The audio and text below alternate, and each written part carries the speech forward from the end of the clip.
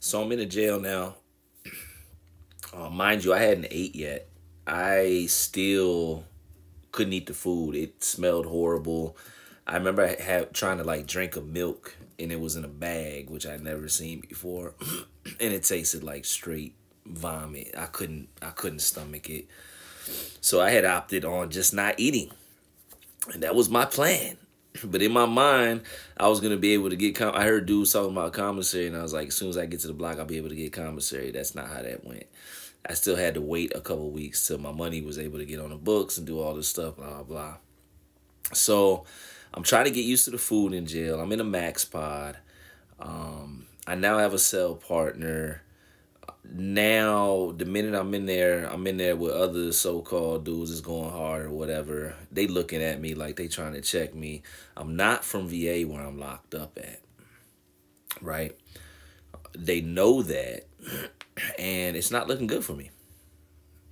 It's not looking good for me. And on top of that, not to for TMI, I couldn't use the restroom, um, just because I was now in a situation where if I had to, I had to do it in front of somebody, and my body just would not relax to do that. I'm sorry, I had to break that down, but I need y'all to know what jail and prison is. It was a sad situation, man. Jail, it's jail. It's a cell. You don't get to go outside or rec yard like that. At least where I was at, it was a piece of concrete brick that you could look up and see the sky, but that's it.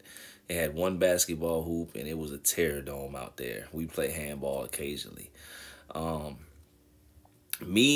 what I learned quickly while I was in jail is that I knew how to communicate with people, and my intelligence level was decent. So I kind of just paid attention to my environment, and I don't want to say use it to my advantage like I was manipulating anything, but I knew how to move because I was paying attention. That was it. I knew how to interact with certain people. I didn't just try to act the same way with everybody because I could see, all right, he's running this car, or man, this dude, I don't know, he might kirk out.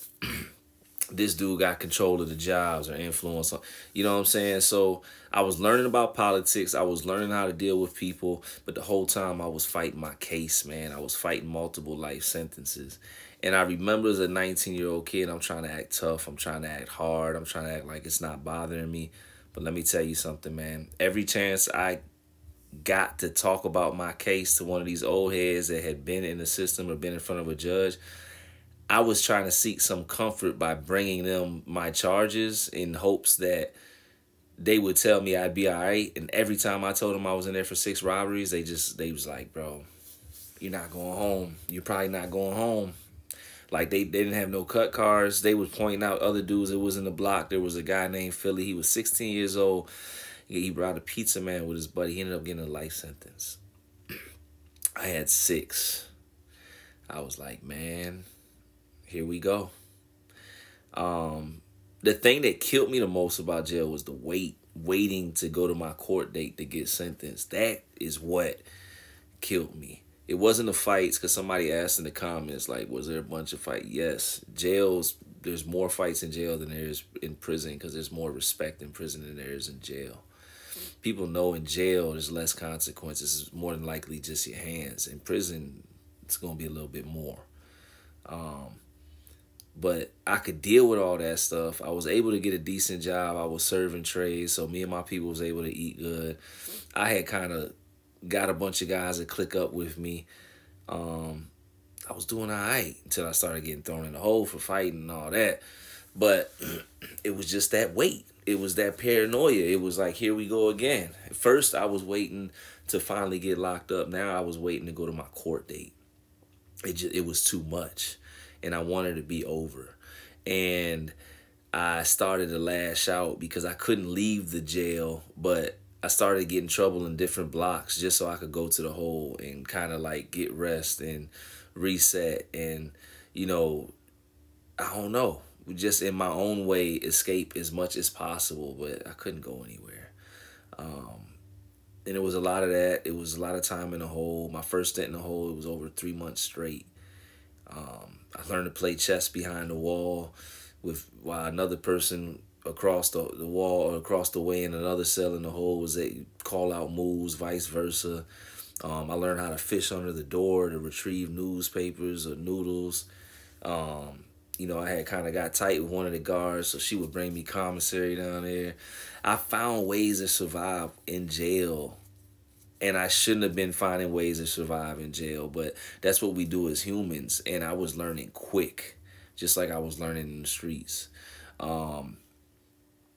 And all of this was the combination for something bad for when I did go to prison, because now I'm learning how to get my way. I'm able to get tobacco, certain things that other guys couldn't get.